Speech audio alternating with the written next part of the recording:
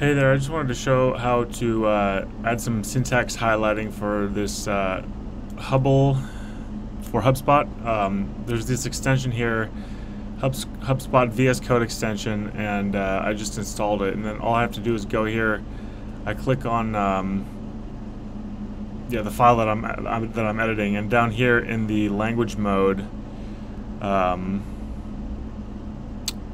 Hopefully that's not a different extension for you to be able to see that down there, but I just typed in HTML, and then this option down here, HTML HubL, popped up, and that formats the file correctly. So that's pretty much it.